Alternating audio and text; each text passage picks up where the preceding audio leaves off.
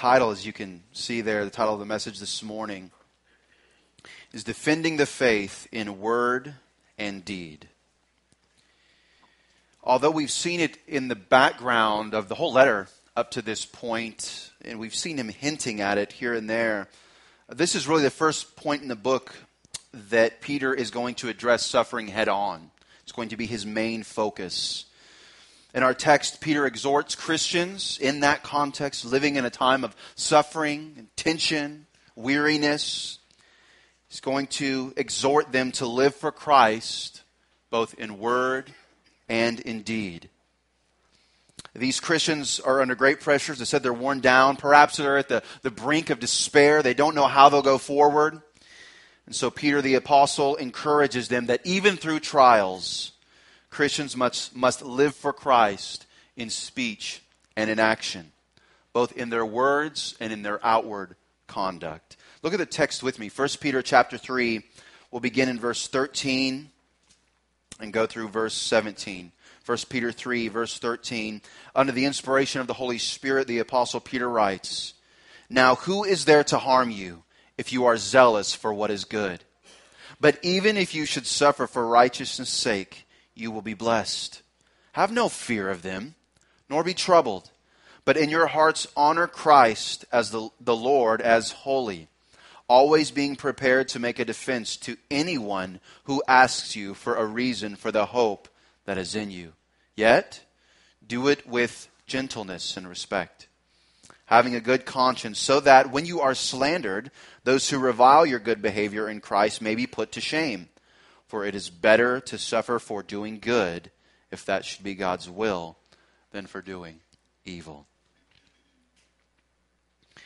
I believe that our response to this is quite easy to discern. I believe the Holy Spirit would have us respond to this text by honoring Christ, by defending the faith, both, again, in our actions and in our spoken words, even in the hard times, especially in the hard times.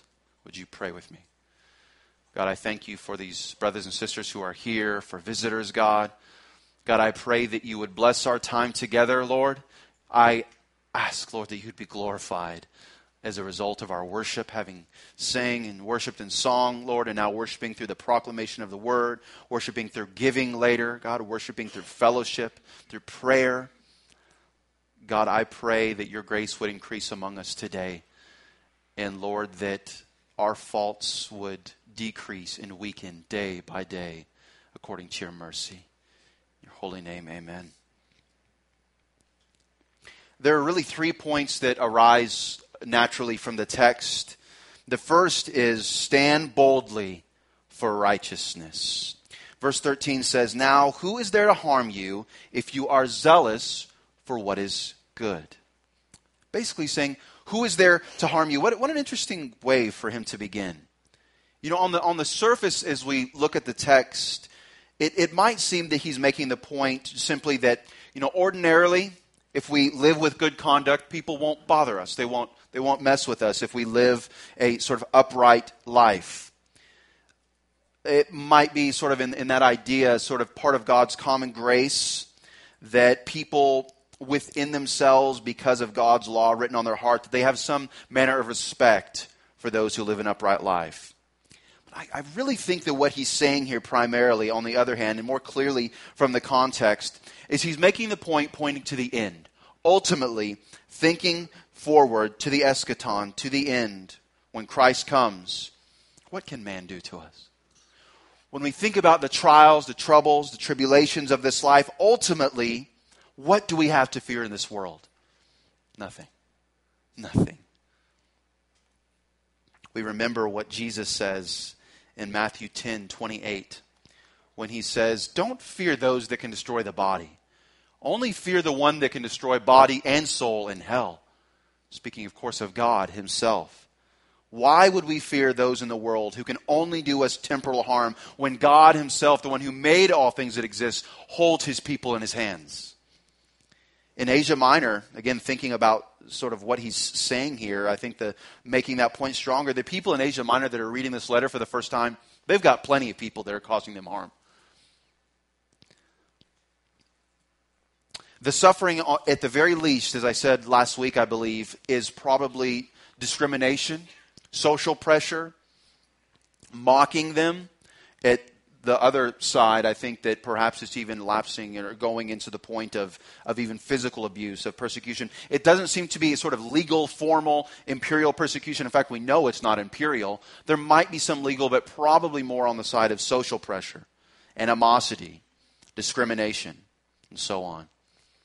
But remember what verse 12 said. The last verse we looked at last week. Look there with me. For the eyes of the Lord are on the righteous, and his ears are open to their prayer. Lest we ever forget that God has us, that we are in his hand, we remember that point. We remember that verse. Christian, never doubt that you are in God's hands. Ever. In the good times and in the bad.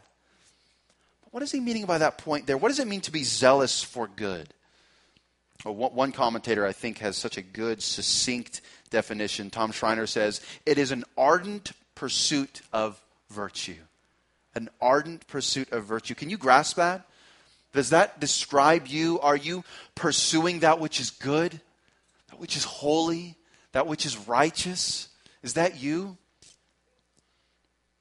Augustine, one of the early church fathers, one of the most important thinkers in the history of the church after the apostles, he says about this verse, he says, if you love the good, you will suffer no loss. Because whatever you may be deprived of in this world, you will never lose God, who is the true good. Complete confidence. No doubt. Now, this next verse, as we get into verse 14, is clarifying what we see in verse 13. Look there with me. Verse 14 says, but even if you should suffer for righteousness' sake, you will be blessed.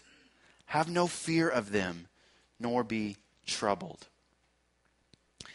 The Apostle Peter tells us that blessing awaits those who stand through suffering, who stand in righteousness through suffering. Christians understand, we have by very virtue of having faith, we understand that the trials of this life, the struggles of this life, the questions that linger in this life pale in comparison to the rewards that we face in eternity, the rewards that we know await us in eternity. And we look forward with faith. Even further, as I make this point and as I clarify what is oftentimes a misconception here in our minds, the rewards that we look forward to in heaven, they outweigh any possible blessing we could have here temporally. It's not that God doesn't bless us temporally, he does. But the blessings that we look forward to in heaven are so great, they could not be given to us in this broken wreck of a world. And that's why we look forward to them. The blessings that we look forward to are not somehow less than. We can be convinced of that. We're very short-minded people, or short-sighted people. I think by nature as humans, but I think especially in our sort of microwave generation that we live in, everything is instant. We think if it's not right now, it must not be good. It must not be worthwhile. Far from it. The blessings in heaven are far too great for us to understand. And that's why we have to wait. An ancient Christian, Bede, says, in the context of those who are persecuting Christians, he says about them, they don't realize when they persecute us that they are bringing us blessing. When they abuse us, they're bringing us blessing, and they're bringing punishment on themselves. But yet they're blind to it, and they don't realize. What a sobering thought. This really leads to my next subpoint there. He says, don't fear them. He says it really twice, emphasizing it. Christians only fear God. We fear no one else. No other thing. Why would we when we understand this from the perspective of eternity? Do you tend to fall into anxiety during trials? Do you tend to fear the world around you? Maybe it's just a sort of broader spectrum. Maybe you fear the world as you look out and you see it becoming more hostile. You look at the future and you see things and you begin to fear, to have anxiety. Does that characterize you? Oh, you have little faith. As Jesus would say, we have nothing to fear. What do we have to fear that the world can bring against us? Nothing. Nothing. Tom Schreiner says, the distress in this life does not constitute the last word. Peter alludes here in the verse, and some of your Bibles will show that. He's alluding to Isaiah 8, 12 through 13, a powerful passage there and relating very well to the context here. Makes sense why Peter is drawing this in. Of course, bringing in the Old Testament is he's doing that often. The idea being that those who trust in God will find him to be a sanctuary, a safe place, a haven. Those who fail to do so will stumble, will fall, will be broken. So church, stand boldly for Christ. You have nothing to fear in this world. Nothing. Your conduct stands as a witness for Christ.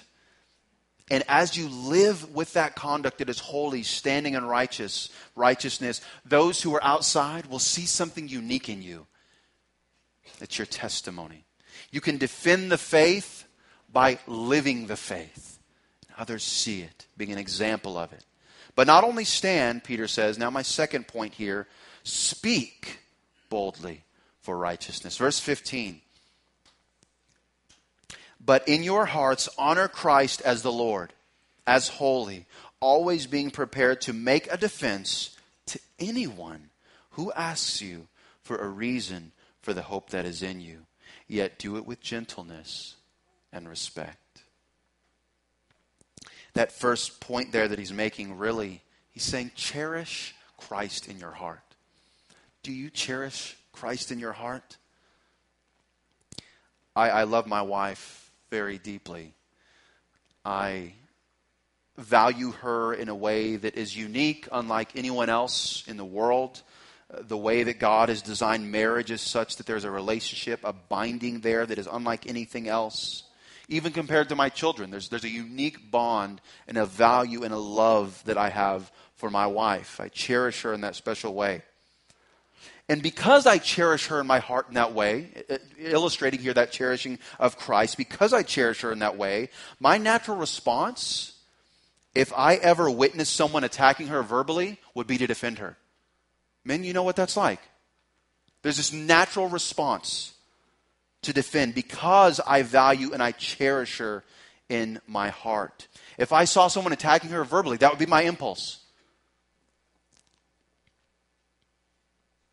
My impulse would be to protect her with every ounce of energy that I have. And godly husbands, you know exactly what I'm talking about. And so in the same way, if we honor Christ, if we cherish him in that way, shouldn't we have the same impulse to defend, to stand, to speak here, referring to that, to speak for the glory of God in defense of the gospel? We should have that same impulse here. It should come naturally. He's going to qualify what he means by defending. Behold that.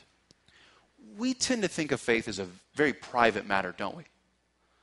In American society, there are sort of two things that are off limits. I heard this piece on NPR before the holidays talking about what things, according to etiquette, is okay to talk about at sort of family dinners when you have all the family there. And always politics and religion are off the market. No politics, no religion. Those are very private things, right? That's how we value things. That's sort of our cultural bias. But this ideology doesn't fit at all with Christianity. Not at all. I'm going to speak more about that in a moment. But if we cherish Christ, it won't remain a private matter. It can't. That's part of the reason that Baptists have for so long defended religious liberty in the way, not just sort of what we do within the church, but within all of society, the way we live our lives. We can't just live our faith for 2 hours on Sunday. Our faith is a public matter. There's nothing private about it. It quickly becomes evident to others when we cherish Christ. During hardships, it comes out and it's very evident. Or on the other side, when we don't. Always be ready, the text says, to defend the faith. I think that we naturally, or at least I do, I know it's common for some others, maybe for you too, you naturally sort of envision a courtroom, sort of like standing before, the judge and sort of defending the faith in sort of this formal way. I love courtroom movies. Those are some of my favorite movies. I always talk about movies and shows. I don't know why that is. I don't really watch that many. But almost any movie, if there's a courtroom sort of theme to it, I'm going to love it. It's not primarily what Peter has in mind. It's not really this formal thing. Because again, it doesn't seem that there's as much formal persecution coming against them as social pressure. Although, of course, they do face plenty of that later. We see some of that in the Scriptures. Professional Christian apologists, those who defend the faith for a living, that are writing books, speaking at conferences, and defending the faith in that very outward way, they love this verse. This is like their life verse, their favorite verse. And it's fitting. It fits what they're doing because of the broader principle. But this is not quite what Peter is envisioning. Peter is primarily envisioning those day-to-day experiences that you and I have, where the opportunities come up, sometimes in a formal situation, but usually not so much so. We have a wide variety of circumstances in our daily lives where we have opportunities, unique providential opportunities to defend the faith. Let me give you a few scenarios. You're in your neighborhood and you're talking with some neighbors, and they say, are you one of those religious people? I see your car's always gone on Sundays. Are you one of those religious people? With sort of a derision in their voice. Now, there, then, that is your chance to give an answer for your faith. Maybe another scenario. Maybe you're with family. Someone in your family says, so you're a Christian now? I hear you're a Christian now, so does that mean you're going to judge me now? Does that mean you're going to judge everybody? Right there. Then. There. Now. That's your chance to defend the faith. These sort of daily things that come up all the time. Not something you're going to spend 8 hours preparing for and say, now I'm ready to defend. But those things that just come up all the time. Maybe it's someone at work that says, man, I just don't know how you people can believe in God when there's all this suffering in the world. Right there. That is your opportunity to offer a defense for the hope that is in you. Some of you might have greater opportunities. But these are the opportunities that we encounter on a day-to-day basis. Very practical, very simple. We see the Apostle Paul in the book of Acts giving these great defenses of the faith. We see him before these high Roman officials. And at one point, not only is he defending the faith, but he's trying to persuade the man. And of course, that's going to be important here. He's trying to persuade him to faith. And he says, already you're trying to convince me to be a Christian? And Paul says, that's right. Are you prepared to make such a defense? Do you, in those times, step up to the plate and make a defense for the faith? You should. It's your calling. If you honor Christ in your heart, if you truly believe in this gospel that is as sweet as we believe it is, why would you have any hesitation? Why? Notice the text there says, always. Always be ready. Often the opportunity to give an answer comes up quickly, without any warning. It's not like God wakes you up in the morning and says, guess what? You're going to have an opportunity at work today. And you say, all right, God, I'm going to read extra this morning. I'm going to pray extra. No, these things just come up. It might be the 2 minutes that you have at the checkout counter at Walmart. It might be a phone conversation that you have with a family member. But these things come up all the time. And if you're not ready, you'll miss it. Be ready. Always. But what exactly do you say in your defense? Maybe that's what you're saying to me. Well, Pastor, I get that and I want to be, but I don't know what to say. What am I supposed to say? I don't have, a bunch of learning and experience in this. What am I supposed to say? Well, in a context very similar to Peter's, one of the early church fathers, Cyril, says, very simply, tell them what faith in Christ is all about. It's that simple. Tell them what your faith is about. This isn't about pride. It's not about, as we think about defending, I think in our flesh oftentimes we think about the pride. I have to sort of defend myself so I don't look bad. It's not about upholding our own dignity. It's about being a witness for Christ. That's what we're talking about here. You don't have to have a degree in theology. You don't have to be a professional minister. You don't have to be 20 years into your Christian walk. Tell them about Christ. Tell them about the faith. Tell them the truth of God's word. This is a command from Peter to all Christians, not just to those who are, again, ministers or who lead an MC or those who've been saved for 40 years. All of us, be ready. However, I'm not at all undermining the fact that Christianity has a solid intellectual grounding. I'm not undermining at all the importance of learning, the importance of hard study. In fact, I'm emphasizing that. Yes, those things are valuable so that we can be ready. Christians have firm intellectual grounds. We should have no doubt there. We should never fear what science has to say or what history has to say or what culture has to say. We don't have to fear any of those things. Our God created those things. We don't fear them at all. But this reminds us here again that Christianity is a public faith and we have nothing to hide. You know, many of the faiths in the ancient world were not public faiths. They were sort of secretive faiths, mystic faiths like the Gnostics and so on, where you had to sort of know the secret knowledge and you had to work your way up. Christianity isn't that way. We're very upfront. This is what we believe. Have no misunderstanding. Here's what we believe. Rather, we proclaim boldly the gospel to those around us. Again, this ridiculous idea that we can live our faith in isolation, only keeping it to ourselves, it smacks against the New Testament. Case in point, right here. Honor Christ in your heart. Always be ready. But Peter makes sure to say, and this is important here, defend the faith, he says there in verse 15, with gentleness and respect, or reverence. Let me tell you, church, defending your position should never mean attacking your opponent. Ever. We have no grounds to do that. You attack his arguments, you attack her arguments, the ideas, the things they're saying, but you don't ever attack the person. You don't undermine them. You don't say snide comments. As a Christian, you have no reason to lash out at people. Very much so the opposite. Angry and insecure people do that, but Christians should be neither of those things. We're not insecure. We're not angry. We don't fear. Ultimately, we know that that person that we're arguing against is not our enemy. We can be gentle and reverent because we know that ultimately only the Holy Spirit can persuade them. Only the Holy Spirit can open their heart to believe. And that gives us hope. That gives us faith. Our defense is never based in pride, but the very opposite. It's based on the grounding of God's word. It's based on our Christian witness.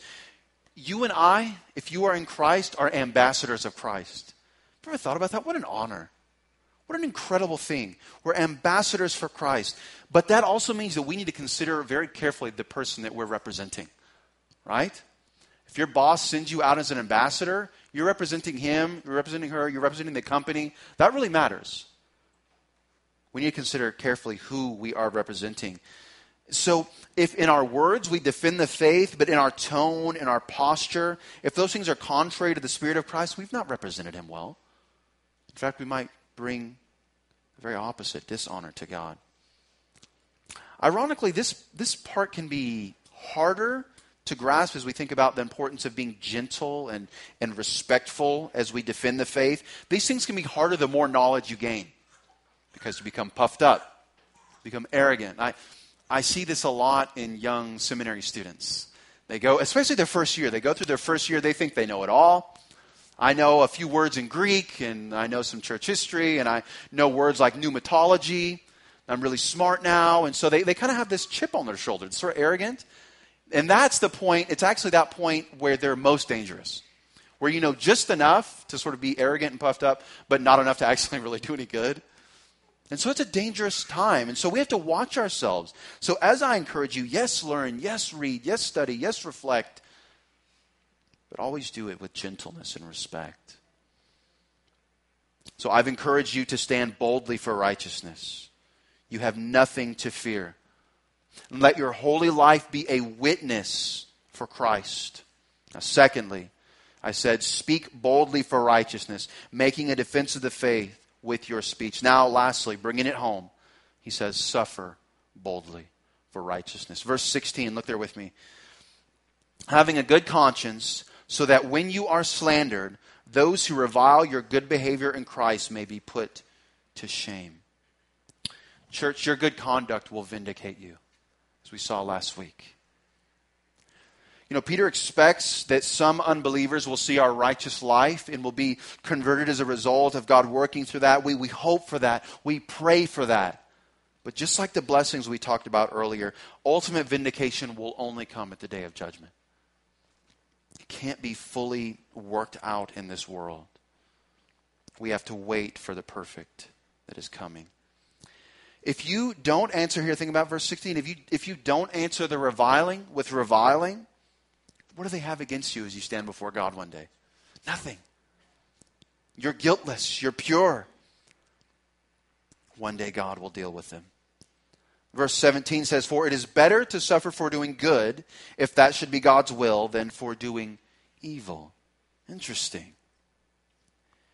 The opposition that Christians face should only be because of their good behavior. Important clarification there. There are some people that have sort of a persecution or suffering complex where they're just always, they think in their minds are always attacking them. Well, sometimes it's just their own fault that has brought some of this on. We're not talking about that, but it's suffering for righteousness' sake. If your suffering is due to your own sin, you forfeit. If you fall into sin, you forfeit the blessing that's due to those who suffer well. If a person is suffering because of his own mistakes, there's no reward for that. Thankfully, there's grace for that because we make mistakes, we fall. There's plenty of grace for that. God is abundant in his mercy. Why is it better for suffering for doing good rather than evil here? Wayne Grudem, one commentator, says, this is so good. Because such wrongful suffering, patiently endured, is so remarkable that it becomes a powerful form of witness, leading unbelievers to salvation. Now, if you've read ahead, you know that God uses suffering to bring about glory for himself. How could we miss the epitome of this worked out on the cross of Jesus Christ?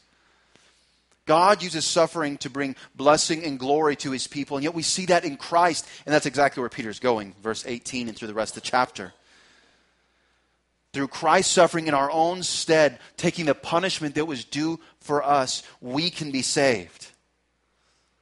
The gospel is a story about God redeeming his people through suffering. So for those who would try to say that suffering is something on the periphery, it's not important, it might happen at some point, they miss the fact that suffering is an important part of the Christian life as we understand it. We're saved by suffering, not our own. We're blessed by our own suffering here, but we're saved by the suffering of another, of Jesus Christ, the Son of God. Amen? When we suffer, we ultimately follow in the footsteps of our Lord and Master, Jesus Christ. What an honor. Peter did that. In fact, Peter followed that in such a literal, in such a unique way. He actually was crucified in the city of Rome on a cross, upside down, not considering himself worthy to be crucified as Christ was, upright. The same emperor that's reigning as Peter is writing this, Nero, crucifies Peter in Rome shortly after this letter was written. He suffered well and ultimately receives the blessing of Jesus Christ our Lord.